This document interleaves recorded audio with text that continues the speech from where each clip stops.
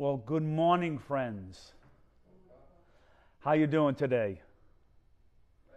Good. Well, excellent. As we're listening to today's, look, it is funny. We are living in different times, and sacred scripture really can speak to us in various ways inside there, and be very current to the present day. Today we have a letter from the first letter of St. Peter. And how does it start? I always love when it starts with this word, beloved. It's such an intimate word. But it says, beloved, do not be surprised that a trial by fire is occurring among you, as if something strange were happening to you. And I'm going to guess we all kind of feel like something strange is happening to us at this point, don't we? Certainly if we're all wearing masks, or most of us are wearing masks, that's one of those strange things that happens to us. But one of the things we're reminded of, and sacred scripture does for us, it comforts us and it assures us. It reminds us that God is with us. And we're called to take up the gospel and to love God. Now, when we listen to today's gospel, it really kind of will throw some people for a loop. Because when it says, Jesus, I have come to set a man against his father, a daughter against her mother, a daughter-in-law against her mother-in-law, and one's enemies will be those of his household. Wow, it's not something we expect Jesus saying.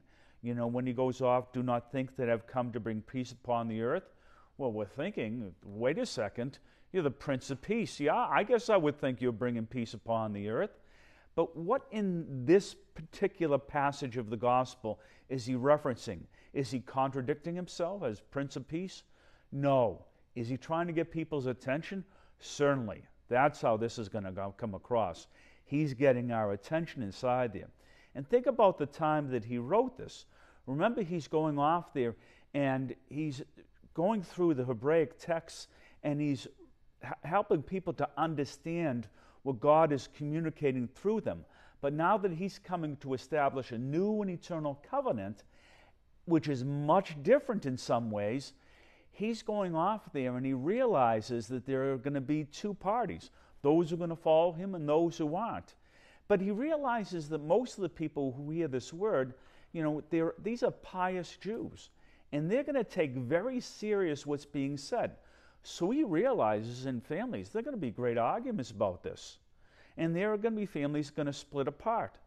And it's going to split apart just over Jesus. Now, some of that family is going to remain Jewish completely.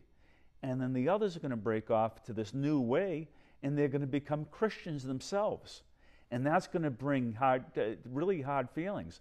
Now, Jesus realizes that there's some pain that goes into this, and that certainly separation inside there isn't what he wants, but he wants them all to understand that he is the Son of God, the Messiah, that he's come into the world to save us. But he's speaking and he's saying here in a very clear way that there's some going to get it and some who aren't going to get it, some who are going to refuse to get it. And isn't that true inside our present day as well? There's some who really get things and some who don't.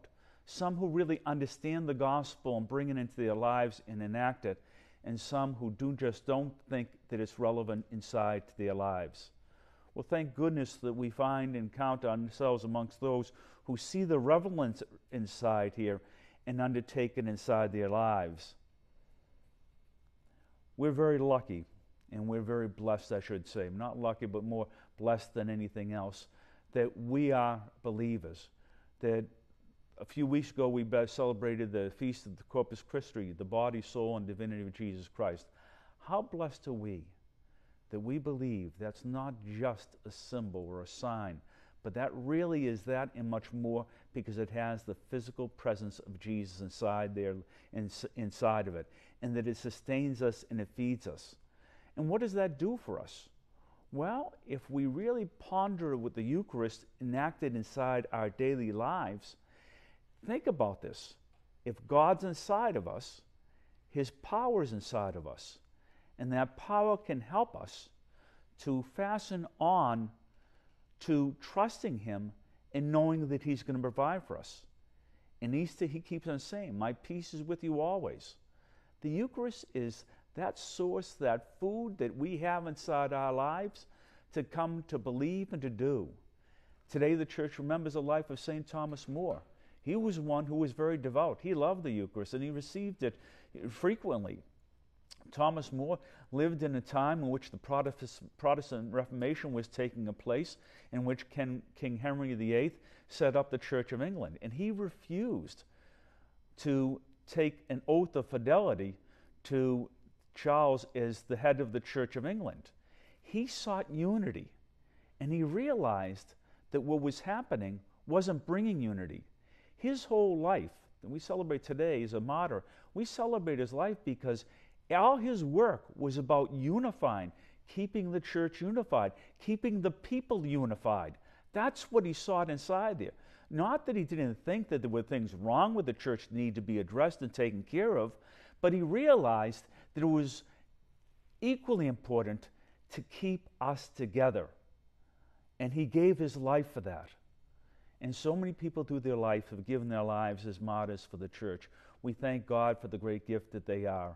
Maybe one of the ways that we acknowledge their gifts is by living faithful and loving lives and trusting God in all things and letting Him be the one who navigates our lives through this difficult pandemic. Thank you so much.